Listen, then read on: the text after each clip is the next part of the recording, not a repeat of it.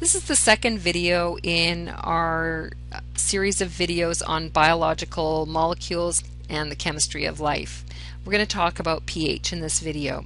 pH simply stands for the power of hydrogen. It's a measure of how acidic or basic a solution is. Water molecules tend to dissociate. Even though water is covalently bonded, a small number of these molecules will actually dissociate in the same way that ions dissociate, and you'll get some hydrogen ions and hydroxide ions.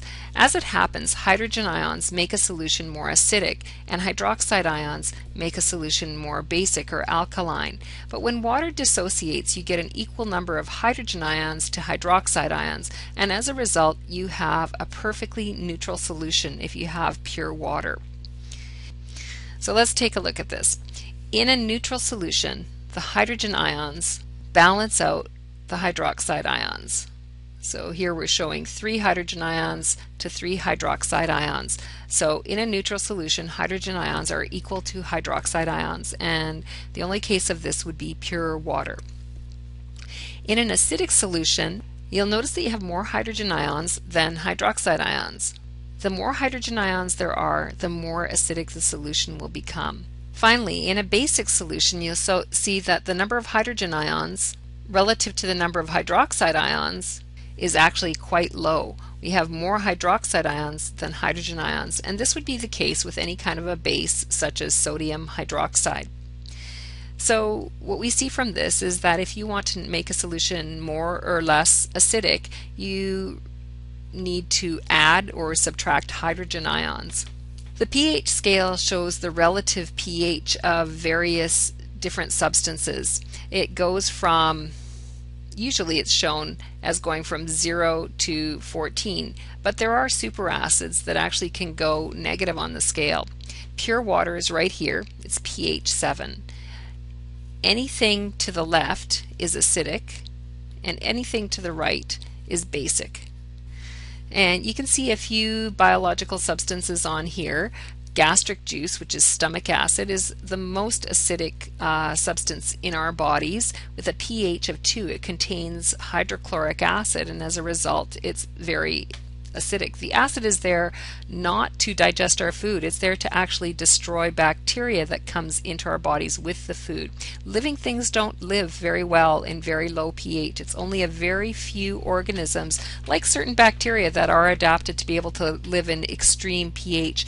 Most life happens near pH 7. Most of the materials our bodies make are near pH 7. So for example, you can see even urine, which is slightly acidic, and milk would be very close to neutral pH.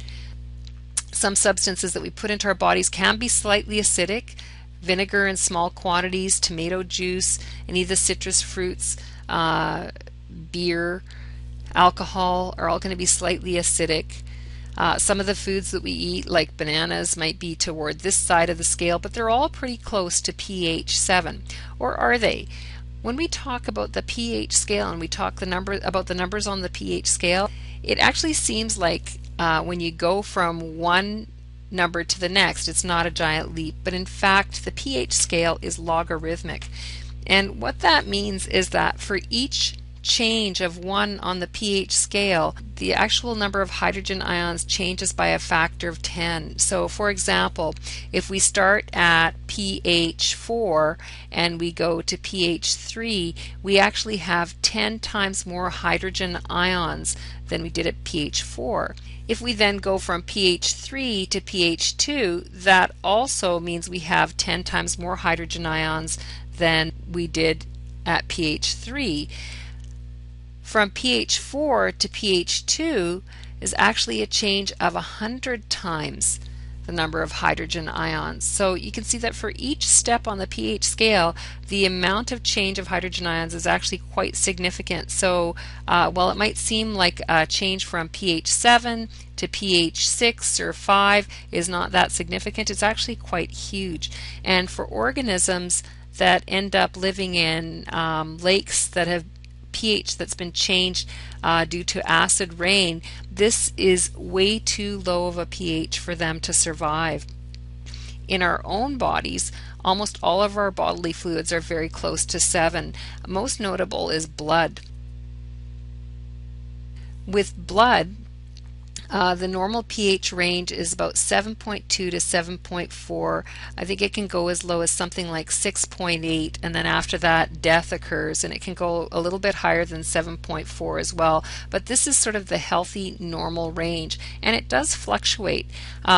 When we take a breath, we actually bring in oxygen and get rid of carbon dioxide. But between breaths, carbon dioxide begins to build up in our blood. And when the carbon dioxide reacts with the water in our blood, we actually form carbonic acid. And that carbonic acid actually makes our blood a little bit more acidic. And that accounts for why our blood fluctuates down to 7.2. Now, in fact, it would go a lot lower than that if it was not for natural buffers in our blood. So let's take a look at buffers. Buffers are solutions that resist quick changes in pH when acids and bases are added to them. Every living cell contains natural buffer systems to maintain the constant pH needed for proper cell function. If an environment becomes more acidic, buffers accept hydrogen ions from a solution. The result is that the solution becomes only slightly more acidic, not as acidic as it would have if the buffer wasn't there. In basic environments, buffers donate hydrogen ions to the solution, and the result is that the solution becomes only slightly more basic. If the buffer was absent, the solution would become a lot more basic. Thus, buffers prevent excessive swings in pH and help maintain homeostasis or equilibrium in living things.